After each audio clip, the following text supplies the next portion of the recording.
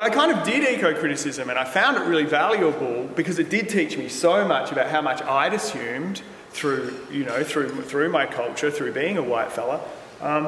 But some of us, and my erstwhile PhD supervisor Kate Rigby, I think would be on side with me on this one, some of us as eco-critics pretty much tip over to become deep ecologists.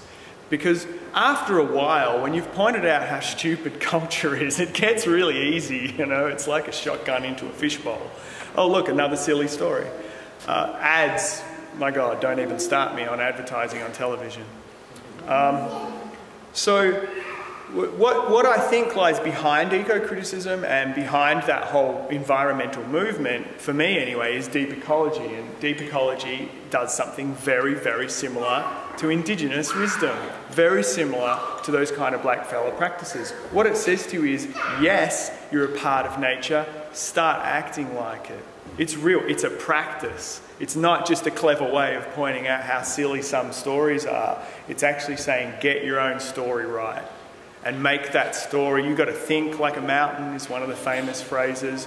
You've got to get in your body, recognise that you're an animal, you have appetites, you rely on certain things like agriculture, the way water's used. You know, this is real, it's about environmental activism as well.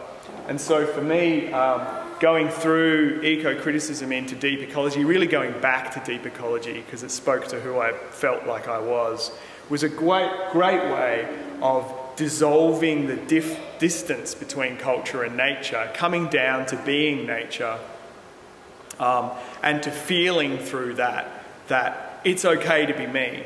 Because I think the problem with eco-criticism and the problem with criticism in general is it's a very effective practice for deconstructing, but where does it leave you? It actually still leaves you outside of your own story of being a sacred animal.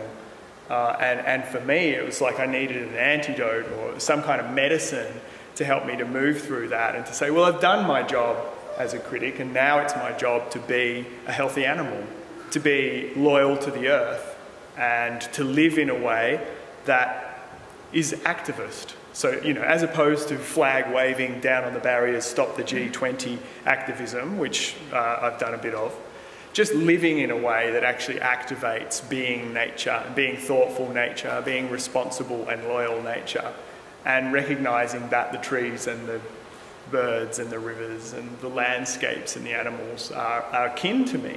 I feel for them, I have loyalty to them.